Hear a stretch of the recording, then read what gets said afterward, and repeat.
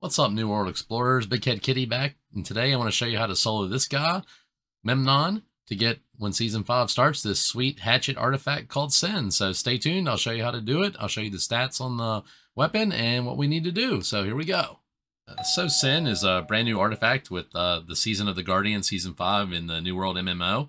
And basically we're going to go to the top of the wall of Nebuchadnezzar, and we're going to battle the Colossus of Memnon. He's near two of the elite treasure chests, and there's a couple of psychopomp, the ancient mummy looking guys that are there. So if you go as a group, it's a lot easier, but I'm going to show you how you can get there and solo it as well. If you haven't been there before, you can get in the elite chain trains for the chest runs that people do. If not, you can go to the Crate Shrine of Thoth and then follow through these portholes until you actually get to the top. You're going to need some of the glyphs and stuff though, so make sure that if you haven't, there's lots of videos out there showing you how to get all the glyphs of brimstone sands if you're a little bit newer. So once you get to the top, I'm going to show you what you need to do to kind of isolate Memnon and defeat him fairly easily. So the best way I've found to separate him from all the other mobs, at least the first time you can run in there if you're going solo, it's basically just run up, aggro all the mobs, and then run back until you get to where where you started, where the narrow passage is, and nothing else will really follow you. And you run behind that block, and then Memnon, he seems to like follow you all the way, so you can just battle him there.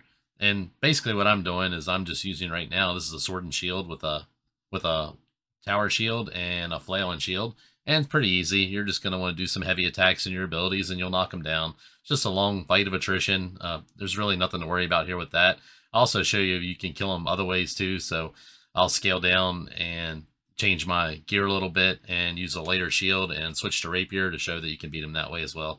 Pretty much as long as you can dodge or block his heavy attacks and then return with your own heavy attacks to stagger him, he's pretty easy to beat. Just depends on how long you want to take doing it. You can do it slow and steady and take 5 to 10 minutes, or you can do it pretty quickly and take 2 or 3 minutes and risk death a little more. But it seems to repop every 5 minutes or so. So you can do that and then go back up and kill the psychopomps, which are actually a little tougher just because you have 2 of them there. And sometimes you'll have the archers respawn while you're fighting, so that adds a little bit of, maybe a little bit of skill to it, but it's pretty easy, especially if you have 700 gear.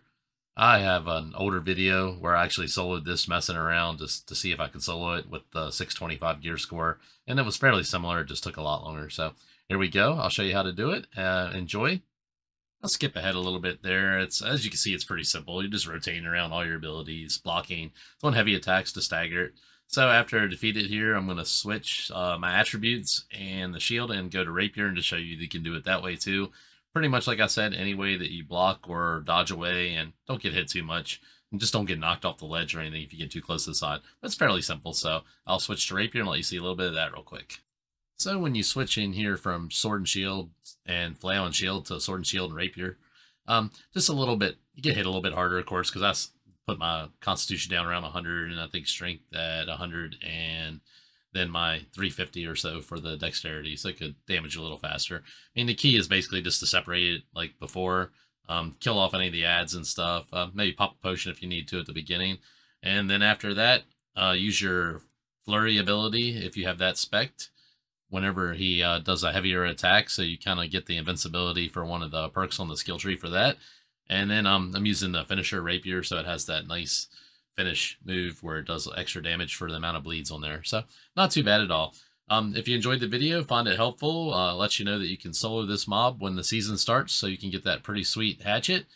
Let me know in the comments. Please like and subscribe if you do, and I'll see you guys all in the next video. Thanks a lot for watching.